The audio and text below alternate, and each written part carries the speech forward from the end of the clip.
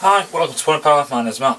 This is just another quick video on something that someone asked me recently, and it's all about windowed pistons. So you see this piston. This is a windowed piston. You have these two little windows in the side of the skirt. Most pistons, oh, not most pistons, but a lot of pistons don't. They just look like this. And I was asked, what are the windows for and what do they do? What's the whole purpose? So as soon as I've got one sat here, I thought I'll just show you. So basically, on the bottom of your cylinder, the cylinder extrusion, I'll call it that, but the cylinder extrusion that comes out usually looks like this, but on these kind of pistons on the other side they have again another little window. So the way it works is as your engine's increasing in RPM, etc., and la-di-da-di-da, when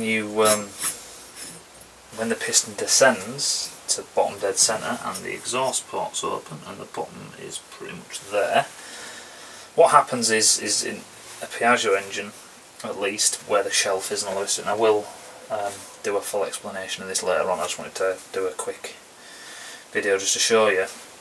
If this piston didn't have any windows in and was like this part of the inlet port, as it comes past your reeds, through your reeds into the actual into your crank casing, will be blocked off by the piston as it descends at bottom dead centre.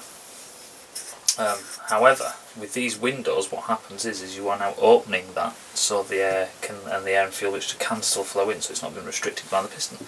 That is pretty much it. Obviously, when it goes back up to the top, you don't have that effect because the piston's further up in the cylinder. One negative thing about doing this is the fact that it weakens the piston ever so slightly, but then saying that the skirt shouldn't really contact the cylinder that much at all anyway. Some people, back in the 80s and all this, used to widen these out or cut them themselves. There's nothing really against that, it's just that you really have to you have to work out all your timing calculations, etc., to know how big the windows are.